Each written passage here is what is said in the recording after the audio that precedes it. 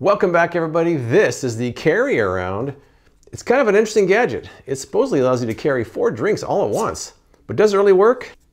Let's find out in today's video.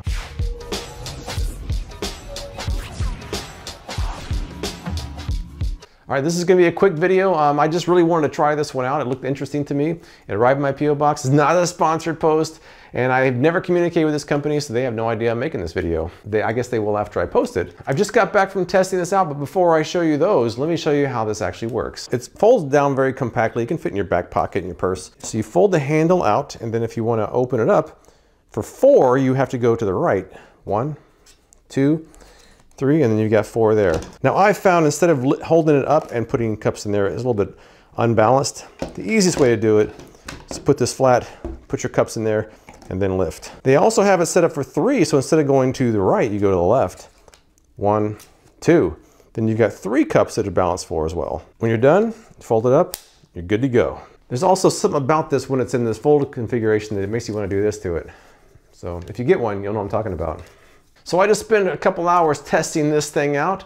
Let's flash back and see how those tests went. I'm gonna head into this Starbucks. It's actually in a grocery store. I'm gonna get a tall, grande, venti, and Trentis Starbucks drink and see how the carry-around works. Now I like this Starbucks because it's inside of a grocery store. It's a little bit more mellow. It's not as busy.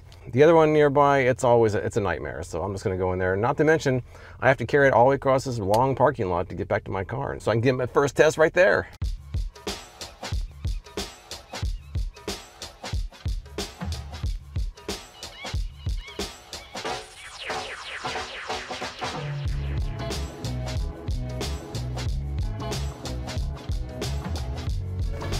Here we go, I did it. I definitely have a few observations about this. Let me put this down first. All right, so it worked pretty well for all the sizes. I was able to carry all of them, although I think that if the large size kind of was weighing it down a little bit, it also kind of stuck up above the top a little bit. I don't think these really large drinks are as good for it as medium and smaller drinks are. The next issue is that carrying them is one thing. How about transporting them? You can't transport them in a car. Check this out. If I place them down on the bottom of the floor, it goes all the way down. They're just gonna be sitting there loose. I can't do that. So I'm gonna have to use one of these carriers in the car. But what about when I get to my destination? I gotta go up some stairs, I gotta open the door, I might need a free hand. Carrying 4 drinks in these is always kind of treacherous.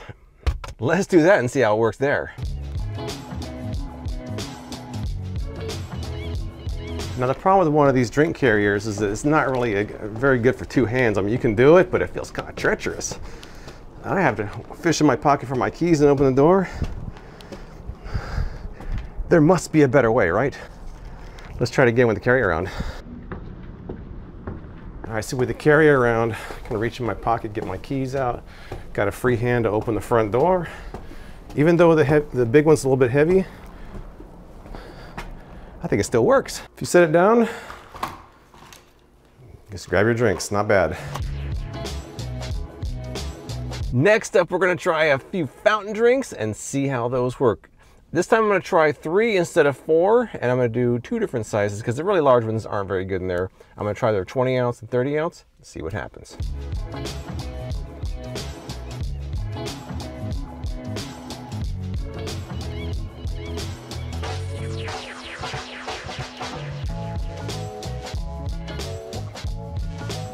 All right, here we go. I got 2 30 ouncers and 1 20 ounce. The 30s are a bit of a stretch. It's working, but it seems like it's kind of bowing a little bit. The 20 ounce seems perfect for this. You know, obviously the cup size is gonna make a difference, but to me, I think the 20 ounces are more ideal. They all work, but this is better. And once again, I'm in my car, so I have to use this instead of this to get home. Now, how we go from this to this, that is the question. It's a bit awkward. It's a bit awkward. But I did it. Now we're ready to carry these inside. So in the end, I do think that there is a place for this. It may not be perfect for the car. I think the drink carriers still have a place there. I think it's really designed for something like a ball game where you're going to the overpriced vendor, you want to order a bunch of drinks for your friends, go back to your seats, and this is perfect. I don't really have any major issues with it. Only the thing I would say is that the larger cups don't fit as well in here. It's pretty simple, it serves a function, it's only 10 bucks. I actually like the carry around. Stick around for a quick Q&A, and I appreciate you watching, and I'll see you next time. All right, because this video was so short, I figured I'd get to a few more questions I didn't get to last time. with a quick bonus Q&A. Let's get right to it. First up, Sean said it would be awesome if you would dive into local Vegas attractions and hidden food spots. Funny you should mention that. I actually have a Vegas-related themed video coming up soon. It's not a product review. It's kind of a comparison video.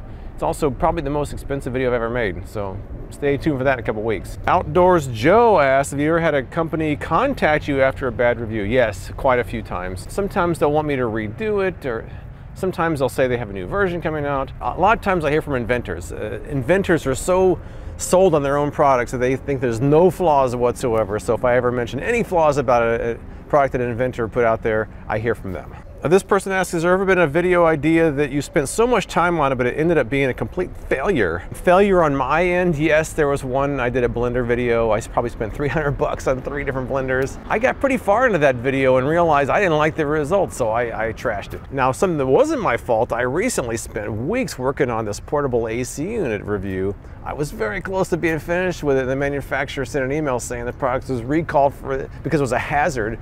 So I didn't really want to post that video, so I kind of wasted 2 weeks on that one. Nathan wants to know why I think there's such a fascination with ASEAN TV products and egg gadgets. Now that's a great question, actually. I don't know the answer to that one. What I was thinking about is maybe that everybody makes eggs. Eggs is one of the staples of breakfast. And egg gadgets are pretty easy to make. Most of them are pretty simple. Even if they're not very functional, you can throw together this 50-cent piece of plastic called an egg gadget and sell it for 10 bucks. I just think there's a lot of profit in egg gadgets, even though most of them are not useful. John wants to know if I think the ASEAN TV products or the industry is dying. I don't know if it's dying. I think it's in transition. What I think happened is in the 2010s, kind of where YouTube and social media kind of took over, ASEAN TV products became kind of a punchline. Most people, when they did ASEAN TV products, they're goofing on them. I think a lot of them have kind of retooled. Some of the products from those companies aren't really billed as ASEAN TV anymore, like Granite Stone, that's an ASEAN TV company, but it's not really promoted like it. So I think the ASEAN TV industry is changing, but I don't think it's dying. This person asked what I think the best value I ever got in a product was, the best product for the least price. Now this may not be the answer you're looking for, but I would say the best value of a product that I didn't really review, but it's been in several videos of mine, were the dollar store ice cube trays.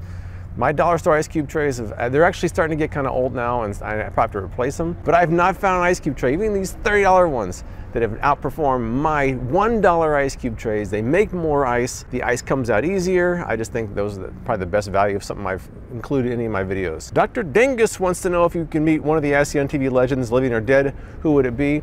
That would be Ron Popeil. He was one of the OG ASEAN TV guys. He kind of was one of the creators of the whole genre. I remember him as a kid with Mr. Microphone. I mean, the guy was a legend. I was so sad when he passed recently. There aren't really a lot of guys out there. I mean, Vince Offer will be kind of fun to meet, but he's not in the same league as Ron Popeil. No offense, Vince. Kind of a question out of the blue. This person asked, what's my favorite movie or TV show?